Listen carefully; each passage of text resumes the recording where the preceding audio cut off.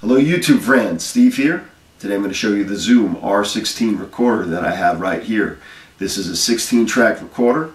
It records on SD cards and you could use it as a standalone recorder, or you could use it as an interface and controller for a computer-based recording system such as Cubase.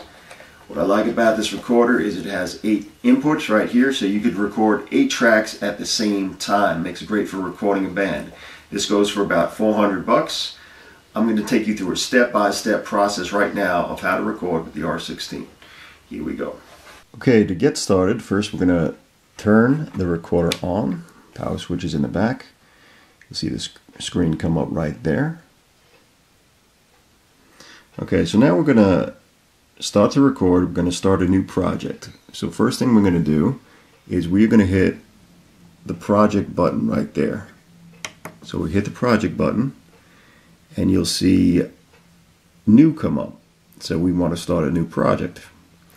So you see new, and then you're going to come down here, you're going to hit the enter button. Okay, so there's the new project.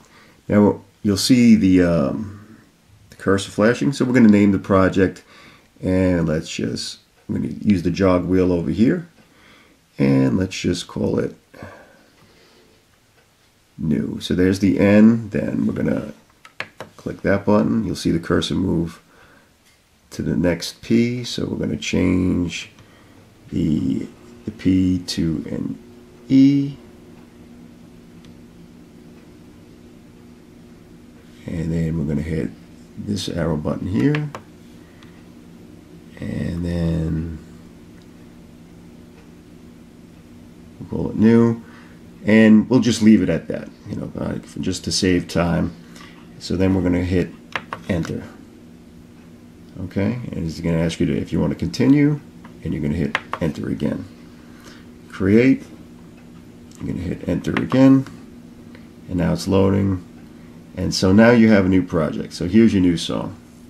Okay, now what I did is I hooked up a drum machine. I'm using the Zoom MRT3 drum machine, and I'm coming out of that, and you can see I plugged it into inputs 1 and input 2. Alright, now to record, I'm going to see these buttons right here. It says play, mute, and record. Now if the button is green, then you're just in play mode. Okay, if the button isn't lit at all, you're in mute mode. So to record, you want to be red. So now we're recording on tracks 1 and 2. So now we got to get a signal. Okay, so I'm going to hit play on the drum machine, and now you can see we have a signal. I have my faders up on tracks 1 and 2, and I have my fader up on the master. Okay, so now we just want to get a level. So now you see if I turn this, we're going to peak. We don't want it to peak. It's okay if it lights up intermittently,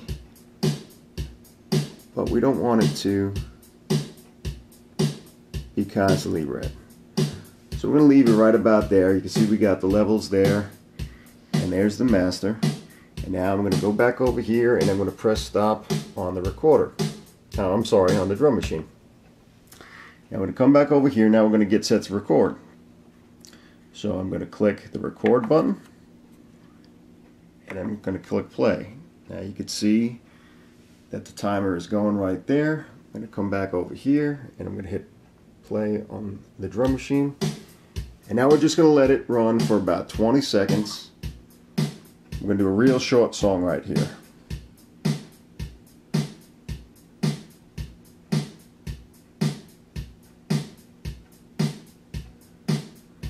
Alright, so now when you're done with recording the track, you click stop.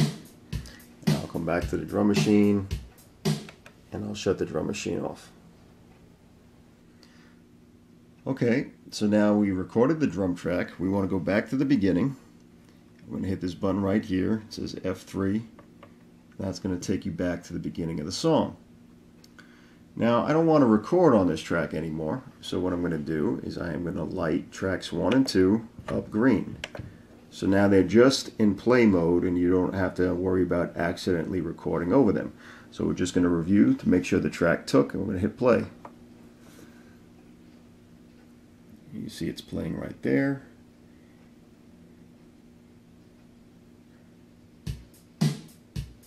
And there's the drum track.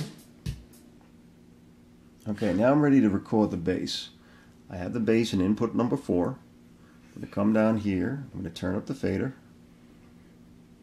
I'm going to make sure I'm in record mode. So I click the button. You see it's red now. Now I just got to get a level on the bass. I'm going to hit the bass string and turn up the level knob. That's good right about there. Now let's say I want to use one of the built-in amp models that come with the R16. What I'm going to do is I'm going to go to Insert Effect right here. And when I click this button, you'll see the screen change. I click on Insert Effect, and now I'm in the section where all the different models are. Right now I'm in the mic section. I don't want the mic section, I want the bass section. So I'm going to click the left arrow, and now I'm in the bass section. Right there's a hotkey model that I could use. If I use the jog wheel, I can go through all the different type of amps that they have in the system here. Alright, so I want to use the hotkey. We're going to use the hotkey. So we're set up to use the hotkey. Now, if you accidentally hit enter, you'll see the insert effect is off. So now you can't use the effect. We want the insert effect on, so we're going to click enter. Alright, so now we're set up to use the hotkey, but we're not done. We have to make sure that the signal is going to the correct input. So what we're going to do is we're going to click the down button right here. And now we're in another section. This is, you see it says edit, save. I'm scrolling through by using this right button right here, or you could use the left button, either or. But I'm scrolling through. There's a record signal. I want input source. That's what I want. So now input source, I'm going to click enter. Okay, now it's set up to input 1.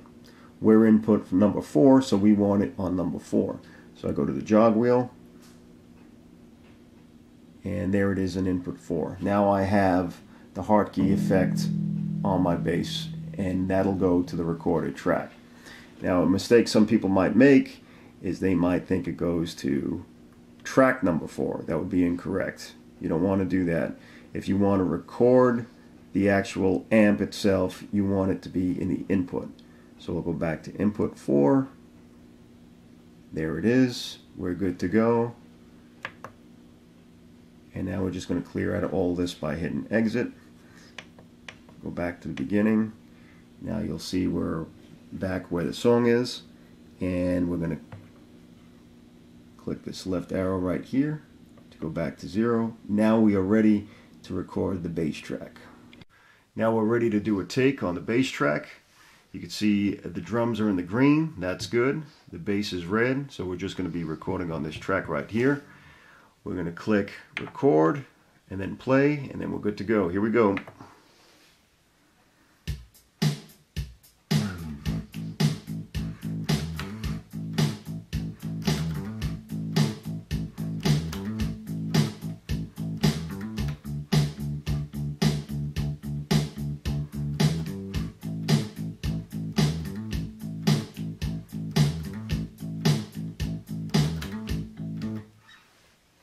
Okay, now we're done recording that track. We just click stop.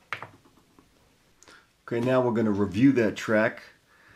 I'm going to jog back to where the song started, which was about 8 seconds. I'm going to come over here, put it back in play mode. So now we're no longer in record mode, we're in play mode. You can see the light is green. And I'm just going to hit play. We'll listen back real quick to make sure we got a clean take.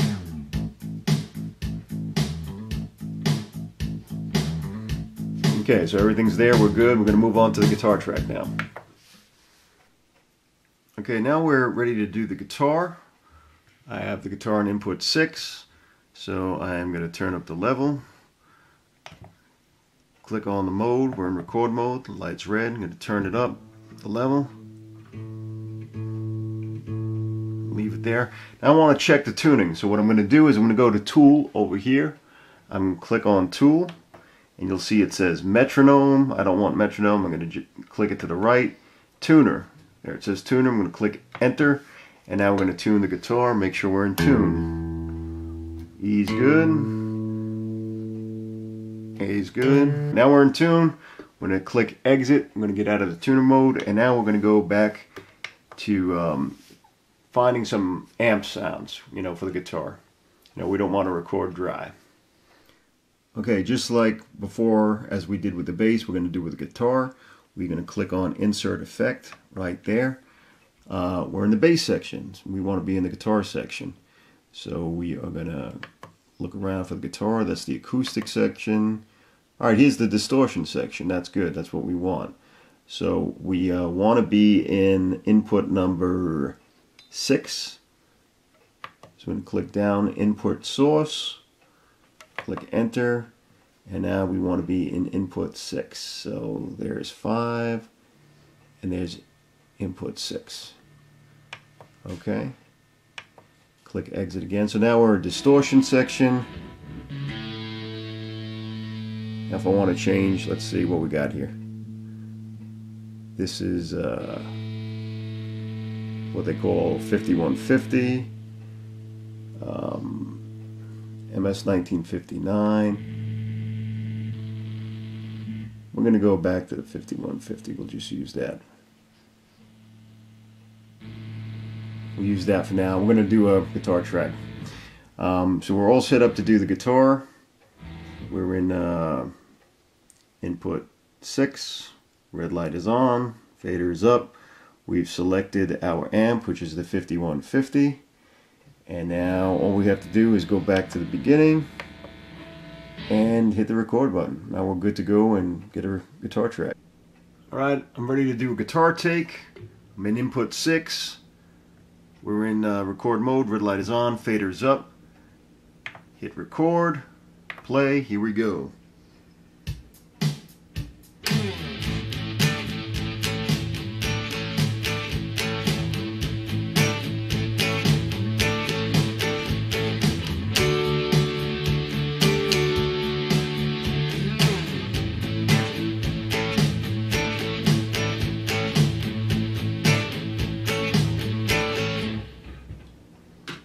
Click stop. Guitar take is done.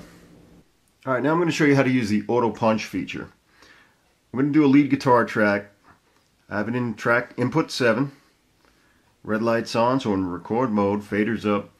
I'm going to play the track, and when I want to punch in, I'm going to click the auto punch button, which is right here. And then when I want to punch out, I'm going to click it again. So you'll see what I'm talking about right here. I press play. Here comes the track.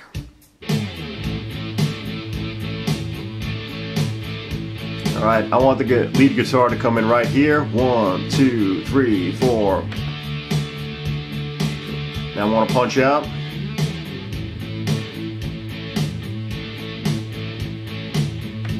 Right there. Now I'm going to click stop. So I can see that the auto punch feature is engaged. I'm going to go back to the beginning of the track. See the red light flashing. Going to hit record and play. Now you see the red light's flashing. That's where we want to be. So now we're going to, when we record, the red light's going to go solid. Here it comes.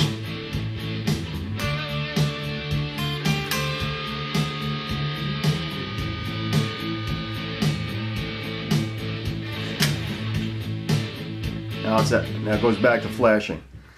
All right. So we're going to review the track. We're going to put it to green. We're going to back the track up. We're going to see if it took.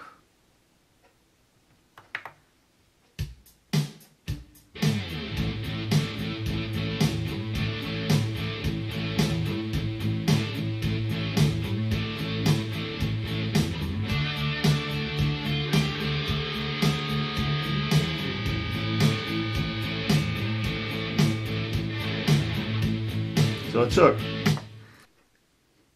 Alright, now I'm going to show you how to do some mixing and EQing. As you can see, here's the drum tracks, here's the bass track, here are the 2 guitar tracks, everything's lit up green. What we're going to do is come over here and we're going to click on the button that says Pan EQ. I'm going to click that and you're going to see the screen change. Alright, so now if I pull the camera out a little bit, you'll see I'm on track 1, and you'll see it's lit up orange. So right now what we're doing is we're setting up the pan and the EQ and the reverb on track 1. Alright, and to do that, we're going to use these arrow buttons right here. If I use the up arrow, you'll see we're in the pan section. I use the jog wheel. I can move it to the right, but we're going to keep it to the left. And we'll use the down button. And here's the high EQs. We'll put a little high on it. Keep the mids where they're at. I'm going to keep pressing the down button. Here's the lows. Let's move the frequency up to about, let's say, 63 hertz right there. I use the down button again. And here's the reverb. Okay, so the reverb's set at 7. Let's move that up to about 20. We're still going to have to pick out a reverb, but I'm just going to show you how to set everything. Okay, now I'll use the up button. I'll go back to the top. All right, now I'm going to use this right button. And when I click the right button, you're going to see that orange light on the left side of the screen. It's going to move over 1 track to track 2. So I'm going to click the right button. Okay, so now we're working on track 2. So here's the EQ for track 2 in the pan. We're at the pan. Now, if I move the jog wheel to the left, you'll see it moving the pan, but we're going to keep the jog wheel all the way to the right. We're going to keep that drum track pan to the right. We're going to go down. There's the EQ again. I'm going to keep going down. Let's add a little mids just to show you I'm doing something here with the EQ. Okay, there's the lows. Let's move it up. We'll crank up the lows a little bit to about 7. Move this up to about 63 hertz. And again, we're going to add some reverb. We'll go to 20. Alright, so now we're going to EQ the bass track. Again, I'll pull the camera out. You're going to see that track jump over to track 3 when I click the right button. And I'm going to click the right button again. It's going to move to track 4. Now I'm working on the bass track. So I'll go to the top of the screen. There's the pan. Let's pan it we'll pan it left about 16. And I'll go down, and now I'm going to EQ the high. I'll roll off a little bit of the high. Move down to the mids. The mids are off. If I want the mids on, I press enter. But I don't want any mids, so I'm going to click enter again, and the mids are off. I'll move down to lows. I want some lows. I want to control lows, so I'm going to click enter. And 3 dB, and let's move it down to like 100, 125 hertz. Reverb, I don't want too much reverb. We'll just go 10. Okay, so now we're going to EQ the guitar. Again, I'll pull the camera out, and we'll jump over to track number 6 right there. You see the orange light is on, so now I'm working on track 6. And go to the top. Pan 32, that's kind of panned hard to the right, so I'm going to move it over. And we'll pan it right 16. And now we'll just do some EQing. There's some highs. Let's put some mids on there. We'll just jump the mids up to about 1. Let's see the lows. Lows, we're going to take some of the lows off. We'll drop down to 1. And we'll jump the frequency up to about 500. And reverb, we're going to back the reverb off. We'll put it about 25. We're going to get to the reverb section in a second. I'm going to do the same thing for the lead track. Again, I'll pull the camera out. I'll click this right button. Now we're working on the lead track, which is track 7. I'm going to take it to the top. And let's pan that hard right. Go right 32. And again, now we're working on the EQ. The high is off, so I want to EQ the high. So I'm going to hit enter. And we'll leave it at 6. And maybe we'll back this frequency off to about, let's say, 630. Put some mids on there. And again, I'm doing this real quick just to demonstrate how the features work. so you get an idea of what goes on. We'll take some of the lows off. Well, we'll put a little low on there, -2, and we'll jump that up to about 500, and let's just crank up the reverb on that. Now we're going to get to the reverb section. Okay, so I'm going to click exit, get out of there. Now we're going to come back up to here, and we're going to see send return effects. These are your reverbs. So I'm going to click on that, and I'm going to press play, and I'm going to scroll. We'll just use the drums as an example for now, so you could hear what the reverbs do. So now click play, and we have a small hole. You can hear the reverb. Now let's go to there's a big room. British hole. You hear that? A lot of reverb there. Budokan. We use Budokan, all right? So now that Budokan reverb is set for all 5 tracks. So now let's just set some levels. All right, let's see how it sounds.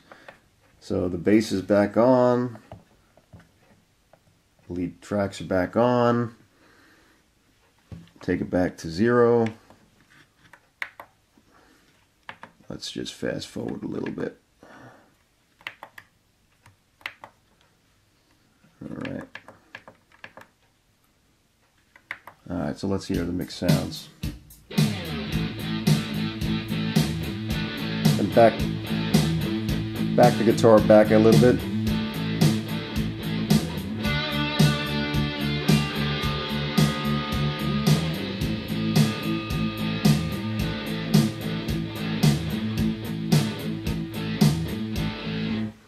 Alright, so let's say I'm satisfied with the mix and now I want to use a mastering effect. What I'm going to do is I'm going to go back up over here where we have insert effect. I'm going to click that button. You'll see the screen change. Okay, now this brings us back to where all the banks are for guitar and the bass. This brings us back to 5150. That's the amp model that we used to record the guitar tracks. We don't want to be there. We want to find the mastering effects. So we're going to click this left button. You'll see the screen change. Now we're in a clean guitar bank. Now we're in the mastering section. That's where we want to be. So we're going to click the down button. Input source. We want that. So we're going to click enter. Now I'm going to use this jog wheel to get to mask where it says master. This is input 1, 2. We want the mastering effect on all the tracks. So we're going to go to the master right there. Now we're set. I'm going to click exit. Exit again. Now this is called a full comp mastering effect. And as I change the mastering effects, you'll hear the changes in the sound. This is full comp. Here we go. Use the jog wheel to turn. Clean power. Clear DMS. Maximizer. I'm going to use maximizer. So now the mastering effect is set in place. Okay, so there you have it. Fairly simple to use, the R16 by Zoom. I hope this was an informative video for you. If you have any questions, send them to me. If I can help you, I'll be happy to. And here's the final mix as the video is playing out. This is what it sounds like. But I recommend it if you're into recording and you want it simple, stupid. This is for you. See you next time.